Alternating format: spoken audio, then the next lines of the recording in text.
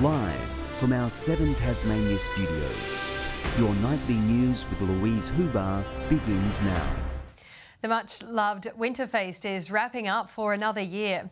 Thousands have enjoyed the festivities over the last 2 weeks as stallholders prepare to bid farewell to the bumper crowds. The final flames before they burn out for another year. Winter Feast wrapping up its 11th stint. It's been a really successful feast and we're so glad to see so many people coming out, getting around the fire, having a chat, trying some of the amazing food. Locals and visitors travelling from far and wide for the iconic offering, with organisers saying the event is becoming more popular every year. People from Brisbane and Perth and Canberra just excited to be part of the Winter Feast and soak up a little bit of Hobart. This year's feast lineup boasting 80 stalls, including 25 new first-timers. Vendors coming from across the state, serving up some of Tasmania's best produce and showcasing the state's culinary expertise. The reception's been great for our products. It's a unique spin on well-known Tasmanian product. Kenzo Kitchen travelled all the way from Launceston to deliver their sweet treats. While they're used to producing 100 tasty donuts a day, they had to raise the stakes for Winter Feast, producing 1,000 of these every night.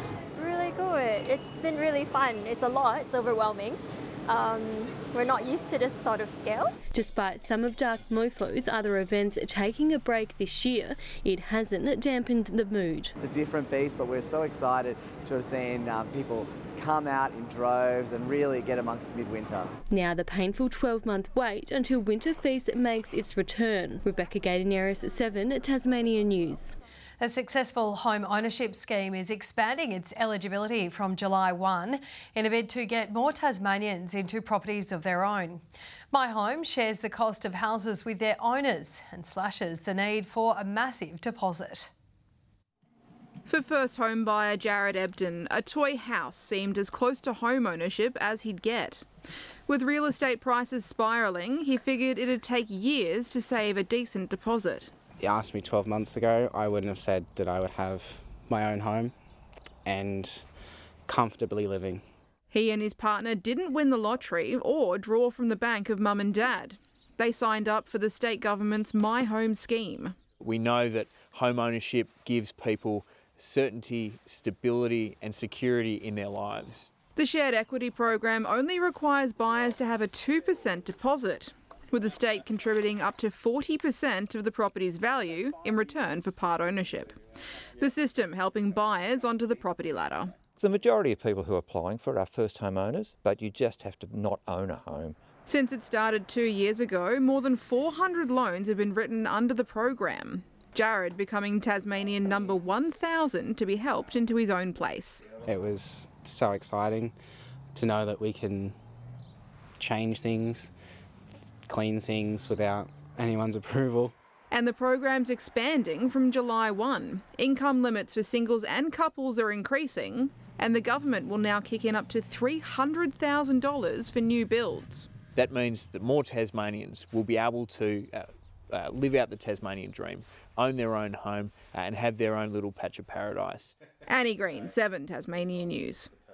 Glenorchy City Council residents have overwhelmingly voted in support of saving the popular War Memorial Pool, transforming it into a modern swimming facility.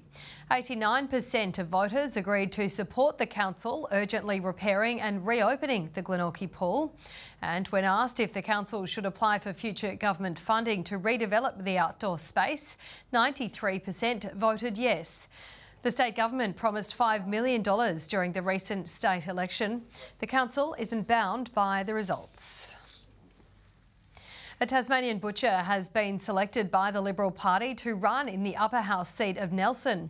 Marcus Vermey previously ran in Clark in March's lower house election, where he polled highly. He says he's confident and ready to take on this next challenge. I wanted to be able to give back, and with the support of what I have locally, I think I can really build on it and make a difference. He's eager and determined and dedicated to getting out on the ground, talking to the people in this community and delivering for the issues that actually matter. Independent Meg Webb is the incumbent member. The elections are expected to be held next May. Despite a close game against Geelong yesterday, dreams of making it to the finals are slowly slipping out of reach for the men's Hobart Chargers. Unfortunately, it's a similar story for the women's side, falling to 15th on the ladder and continuing their search for answers. With plenty at stake for both teams, it was the Chargers who hit back from an 8-point deficit to be leading at quarter time against Geelong United. The season, nice three, down by Brown. Momentum swings continued throughout the game until the Chargers managed 4 in a row, opening up an 11-point advantage in the third term. He'll go to work. Oh, wow. With scores level and 15 seconds to go, it was this impressive play that put Geelong in front. A late foul gave the Chargers a chance, but it was 2 missed free throws that ultimately cost them the game. It will be a Geelong win. Geelong will. Coming off a close victory yesterday against the Eltham Wildcats, Northwest Tasmania were looking to stay on the winners list. But it was the Knox Raiders who stood in the way this afternoon, proving too strong for the Tassie side. Just before we get done here, Brodie Nunn will finish it off with a basket. In the Women's League, Hobart slips further from playoff contention with 2 losses this weekend against Geelong United and the Mount Gambier Pioneers. Star guard Jada Jensen vital for the Chargers, producing 46 points across both games. Jansen wide open for 3, gets it to go. It was a similar story for the Launceston Tornadoes, defeated by the Eltham Wildcats last night, before losing to the Knox Raiders by 21 points, despite forward Lord DeVos's best efforts. DeVos attacks for 2. The losses placing the Tornadoes at 17th on the ladder. Lily Thompson, 7 Tasmania News. In the NPL, and South Hobart have secured their spot at the top of the ladder after winning an epic top-of-the-table showdown against the Glenorchy Knights. It was South who remained composed despite handing the Knights 2 penalty shots at goal. Harrison steps up. Harrison can burst once again. Goes down to the right this time.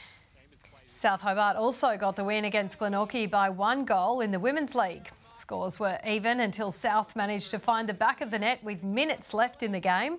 The win now puts South Hobart top of the ladder, followed closely by the Devonport City Strikers. Good evening. Hobart 13 today for the last supper at the Winter Feast. Launceston 14, Devonport 15 and 13 the top for Burnie. Further across our island state, Friendly Beaches 15, King Island, Smithton and St Helens all 14. 13 on Flinders Island, Low Head, Maria Island, Grove and Strawn, Bushy Park 12. And a very special thank you to Peter Murphy, who visited Lyweenie to personally report an overnight low of -6, warming up to just 8 degrees today on your Murph. We experienced cloudy conditions about much of the far northwest, the southeast, southern Midlands, lower east coast and parts of the eastern ranges today. A low pressure system will approach the south of the Bight with a series of frontal bands extending through eastern South Australia. Tomorrow, a high over New South Wales and southern Queensland will extend a ridge over the east of the state. Northerly winds 10 to 20 knots, although increasing up to 30 knots about the west during the morning, 10 to 15 knots across inland lakes with swells at 2 metres in the west and south.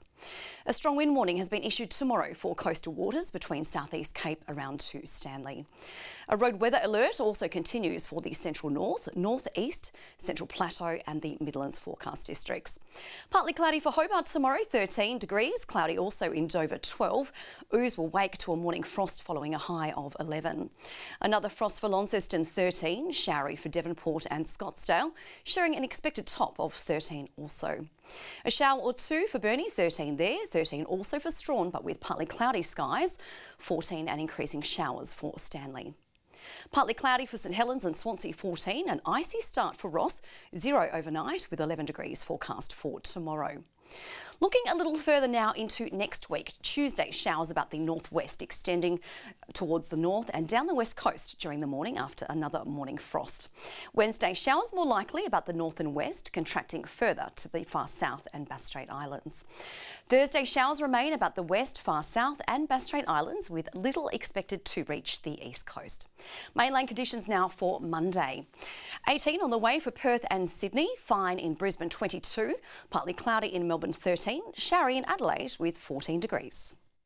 And it's also partly cloudy right now in Hobart, 9 degrees, although clear in Launceston with 7 and also clear with 8 in Devonport. That's all from me this Sunday night, Lou. That's all your news for this weekend. Thanks for joining us. Enjoy the rest of your evening. Good night.